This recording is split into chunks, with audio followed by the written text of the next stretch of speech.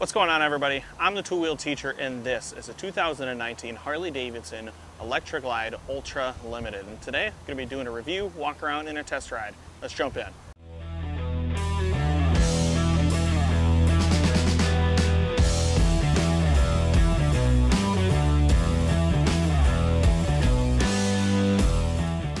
So the Electric Glide is a model name that's been in the Harley-Davidson family for decades at this point. And this motorcycle here, or at least something like it, is probably what you think of when you think of a Harley-Davidson motorcycle. It is sort of the quintessential touring bike that you can get from Harley-Davidson. And there's a reason why it's one of their best-selling models. So let's go ahead and take a look at some of the features that keep people coming back to the dealership to pick up another one, and another one, and another one. So virtually everything on this bike is built for comfort, for touring rides, for interstate riding, and for even two-person riding across great distances. And that's probably the main theme of this entire bike, and it is probably the biggest reason why people keep purchasing Ultra Classics and Ultra Limiteds. Number one, just the sheer size of the bike. It's a really big motorcycle front to back. It's a big motorcycle left to right. So as far as visibility and safety go on the road, you're going to be really hard to miss when you're riding on a unit of such substantial size. One of the most important things we talk about when we talk about touring bikes and bikes that are meant for long haul riding is the fact that they need to be really, really comfortable. And the thing that the Ultra Limited has always been known for is for being sort of at the forefront of what it means to be comfortable on top of a big touring bike. Probably the most important thing that people think about when they think about comfort on a big bike like this is the seats. And I gotta tell you, this thing is plush. There's a lot of support, but there's a lot of softness. Your entire sort of sitting mechanism, if you will, is just enveloped in this big, cushy seat that you could do 500 miles in and not even know it. The next thing are the handlebars. Now, these are just the stock touring handlebars, and it's probably a part that a lot of people will replace to put on something that is either more their aesthetic, more their style, or something that's going to fit them better than what comes on the bike stock. But I got to tell you, just sitting here on the bike, my arms, stick out my arms, bend a little bit, let them fall. That's where my handlebars are, that's where the grips are, and that's a part of what makes it so comfortable. The features don't stop there. This Ultra Limited happens to come with heated grips. It's July in Florida, so obviously there's no reason to kick those on right now, but knowing that it does get down into the 30s and 40s, especially, dead of winter here in Florida, and definitely in states that are farther north than Florida, heated grips are something that are a luxury, and they're going to help keep you more comfortable for longer rides on a bike like this. The next thing to point out is this huge windshield that sits on top of a really big fairing, and that's all for blocking wind. When you're doing hundreds of miles at a time, when you're riding the bike for hours, sometimes up to 3 hours between fill-ups, wind fatigue, if you don't have a fairing or don't have a windshield, can definitely bring down the experience, and it might even mean you take longer to get to your destination.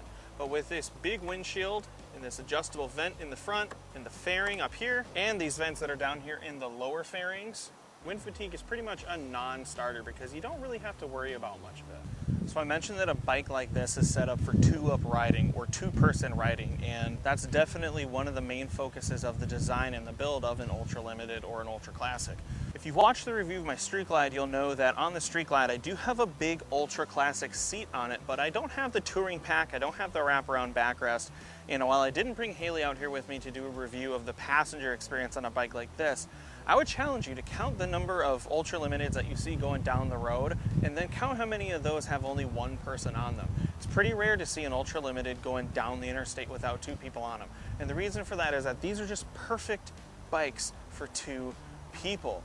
Haley and I have done about a 4-hour one-way ride before to Mobile, and with the backrest that comes with the Street Glide, that is definitely not a real big issue.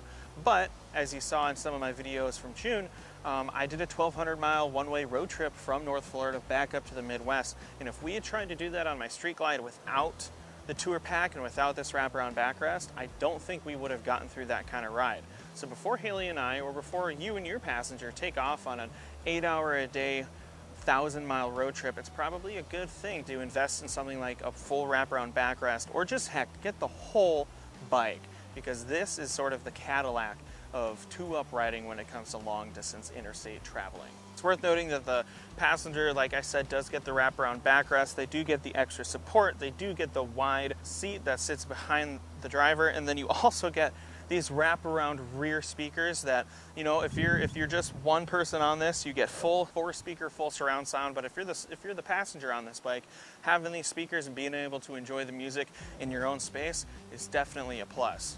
Aside from that, you also get heated seats on this particular unit, as well as volume controls on the right side of the passenger seat. So now obviously, if you're going to be taking a multi-day, multi-thousand-mile ride, or just taking a full long motorcycling trip, one of the main concerns you're going to have is how much luggage capacity do I have? And with an ultra limited like this one, you get a ton of luggage space. Now, just like my Street Glide, this has the saddlebags that you'll find on virtually all of Harley-Davidson's touring bikes, but you also get this tour pack. And when I would first look at a tour pack, I'd think, how much stuff could you really get in there? And the fact of the matter is, this is a lot of luggage space. I've added some of my video equipment in here and a helmet just to sort of show, and it's not packed in there. And voila, this thing's not even really packed that tight. But I did all that just to sort of illustrate how much luggage space that you have on the bike by itself with what it comes with from the factory. But on top of that, you also have a luggage rack. So if you needed to throw some more bags up, if you needed to load up the back with more luggage, then you definitely could. Part of being one of Harley's Cadillac bikes, if you will, is receiving a lot of attention to detail and some of the finest, coolest parts put on your bike. And that includes things like the Daymaker headlight, the running lights that are also LEDs, the chrome fittings on the front and back of fenders with the extra reflectors, and of course this beautiful sort of silver blue and dark blue two-tone paint job that also comes with a sort of in-between blue paint stripe, and that color theme goes all the way throughout the bike. I'm usually not a fan of two-tone color schemes like this one, but blue being my favorite color, this definitely works for me. And if you're wondering what this Ultra Limited sounds like with its stock intake, stock motor, and its stock exhaust, here's a startup and a few revs.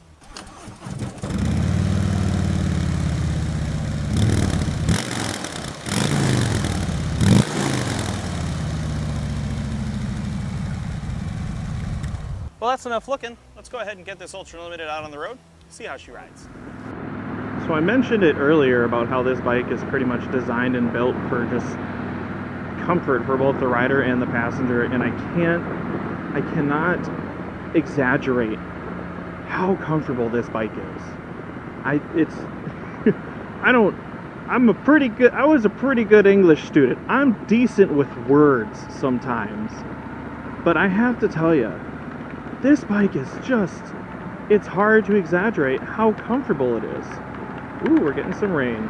And I know it sounds silly, it sounds like I'm just freaking out, and it really can't be overstated just how comfortable this motorcycle is. The seat is incredibly plush, incredibly comfortable.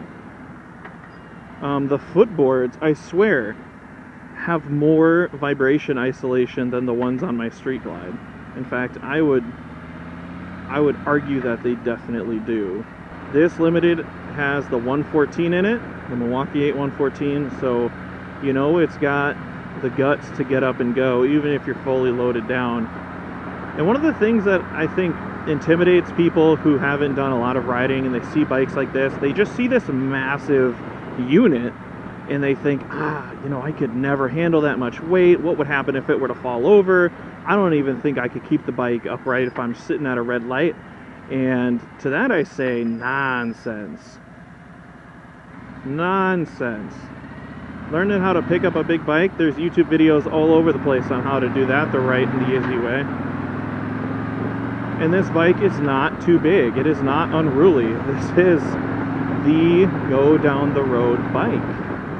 And there's a reason for that. So I'll be honest, being a Street Glide owner and Street Glide rider, you know, I kind of viewed it the same way people might view, you know, other decisions when it comes to what sort of car to buy, you know. You know, why buy a Cadillac if a well-optioned Chevrolet will do the job, right?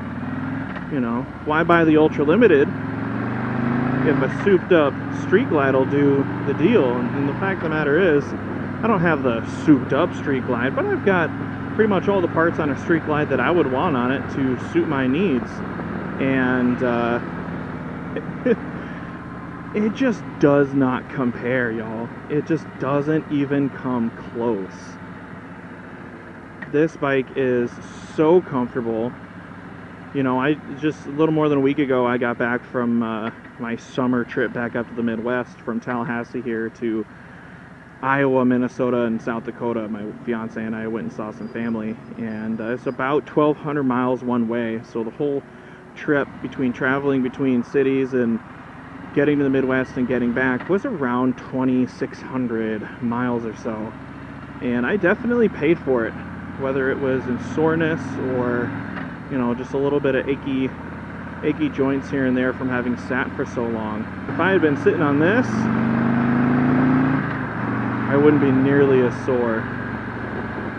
And that 114, I know, I've said it a million times, guys, these Milwaukee 8s are just a different heart. I love the black finished dash on the inside of the fairing. Why wouldn't you buy one of these? And with all the technology you can get on them, whether it's for safety features or infotainment, there's pretty much nothing you could want out of a motorcycle for interstate touring riding. There's nothing you could want that this bike's not going to give you. Hey guys, thanks so much for checking out my review of this 2019 Ultra Limited. If you have any questions about this bike or any of the bikes you see featured on my channel, head to TallahasseeHarley.com. I'm the two-wheel teacher, and until next time, I'll see you on the road.